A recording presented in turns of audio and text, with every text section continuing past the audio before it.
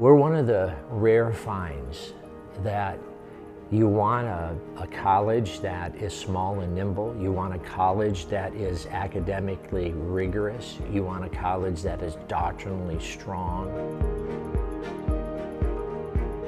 You can't come to Faith and not grow, because every day at chapel, in your classes, we're learning about the Bible, learning about God every day.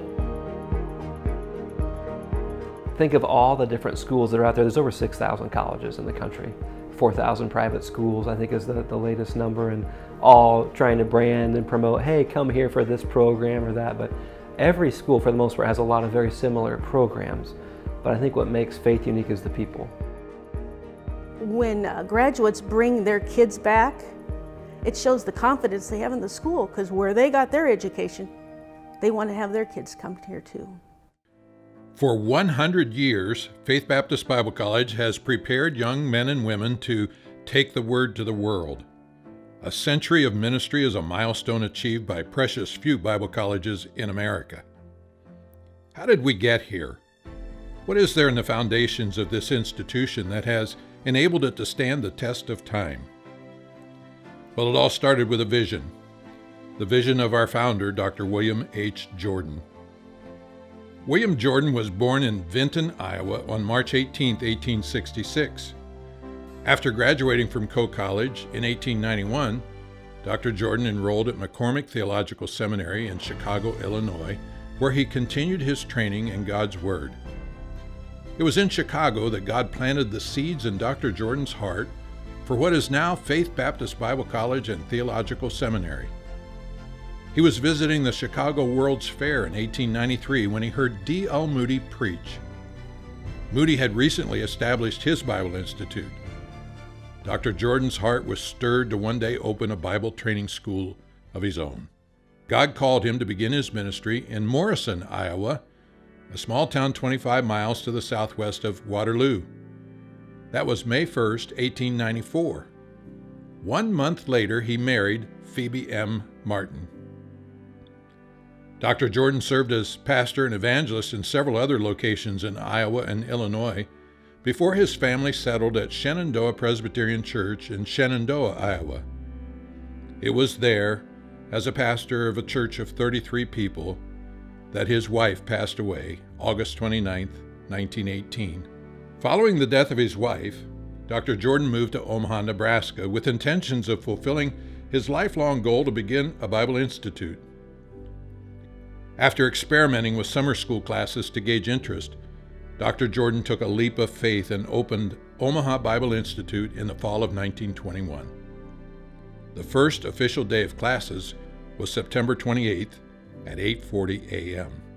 Facilities were limited, funds were scarce, faculty was difficult to secure and retain. Still, Dr. Jordan remained faithful. Encouragement came in 1928 with the first major donation to the school. The gift came from the widow of Maytag Corporation founder, Frederick Maytag. Maytag had started in Newton, Iowa, what became the world-famous washing machine company.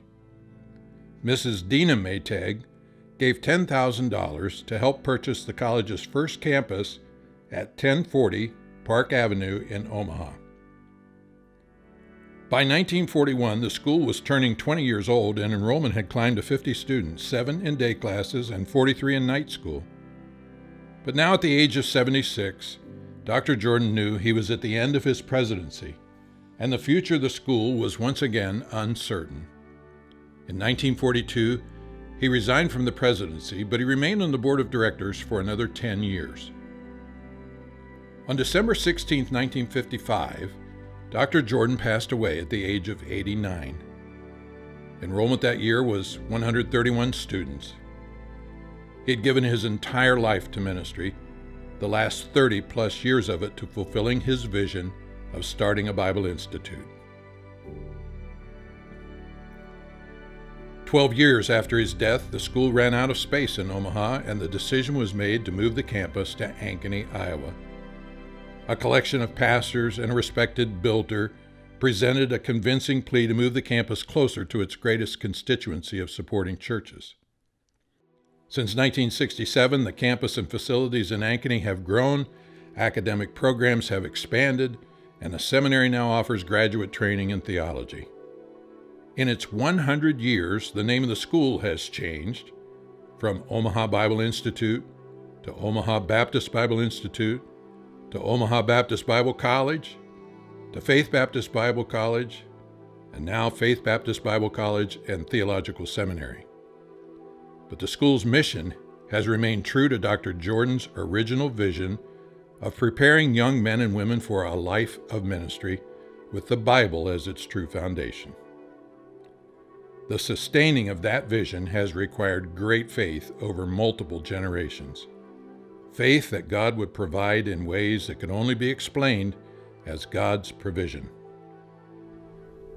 I've seen God provide for Faith in some pretty miraculous ways. I've had the opportunity of serving on the board for a number of years, and it's been neat that each time it seemed like the finances were really tight and that it didn't seem like there would be enough to end the fiscal year, God has always miraculously provided gifts that just fit the need in a wonderful way. So He's provided really miraculously in that way. He's also provided in terms of the students. Every new year, Faith is dependent upon God to bring new students to the school. And it's just been neat over the years to see the quality of students that God has provided. I've seen God provide students. I've seen God provide finances. I've seen God provide facilities in ways that most people would find very unusual. God's timing isn't ours, but it's the best. When things seem down, all of a sudden God seems to provide. He's got His hand on this place, and you can't deny that. What would Dr. Jordan think about his once fledgling institution after 100 years? What did his vision accomplish? What impact have the graduates of the school he started had on their world? What legacy did he leave? When I think of Faith Baptist Bible College and the legacy that's here after 100 years, there's a word that comes to mind, and it is steadfastness. And the school has remained steadfast in its commitment to essential truth, to the gospel of Jesus Christ, and to its mission of equipping men and women to serve the Lord with their lives all over the world. And that has not changed, and the school has remained steadfast to that. You look at the number of full-time Christian servants, whether Faith has extended itself to the world through missionaries, through teachers, through pastors, certainly through youth pastors, through lay people such as myself, who have secular vocations but yet are grounded, have been grounded in the Word from their time spent here at Faith. I think Faith's legacy is our alumni. I really do believe eternity is different because of what God has done in and through the lives of our alumni. And as they have taken the Word to the world, there's so many people that have gotten saved through the ministry of our alumni. So I think the greatest legacy is the people that are in heaven because of what God has done in and through people who graduated from Faith. When I think of legacy, I think of what one generation gives to another generation. And what Faith has given to future generations is fidelity to the Word of God. Fidelity in terms of what they believe about the inspiration and the inerrancy and the sufficiency of Scriptures.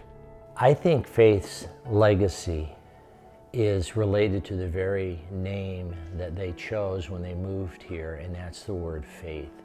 When I think about Faith Baptist Bible College, I think about a phrase that was used in the Old Testament, mentioned 3 times in the New Testament, and it is out of Habakkuk chapter 2, verse 4, the just shall live by faith. And so really it encapsulates what for 100 years we have seen people that as they've come, we've helped them with being the just, and we've helped them learning how to live. And actually out of that living, in that short period of time we have here with them, they've learned to live by faith. And I think the legacy of faith is actually helping people live by faith. You know, I honestly hope that faith is making a difference for eternity. And one of the greatest days we had in Seminary Chapel was a few years ago. We had a pastor, a German pastor, come back and gave a sermon, and he basically opened up his sermon by saying, "Thank you for training the missionaries who came over and trained me. I was led to the Lord and discipled and trained by faith grads." And so that's the kind of thing that I'm looking forward to, is that we'll have to wait to get to heaven to find these things out and get to eternity. But how many pastors have we trained? How many missionaries have we trained? How many Christian workers have we trained that have gone out and taught the Word of God, shared the gospel, and made a difference in people's lives? As Faith celebrates its 100th anniversary in 2021, Dr. Jordan's original vision to train young men and women for a lifetime of Christian service lives on. So very much has changed over the last 100 years. But Dr. Jordan would be thankful to know our mission has not wavered. His vision remains fulfilled. Faith Baptist Bible College and Theological Seminary is poised for another 100 years or until the Lord returns.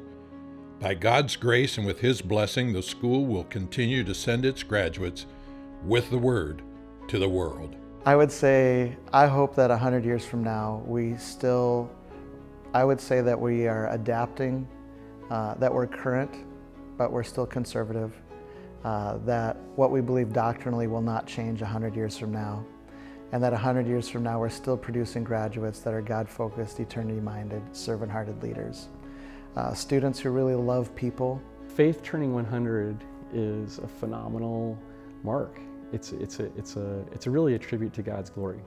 I'd like to say congratulations for 100 years to Faith, because very few organizations, hardly many nations in this world reach 100 years. So for an institution that didn't have aspirations to be a centennial institution, to still be thriving after 100 years with all the ups and downs, amazing.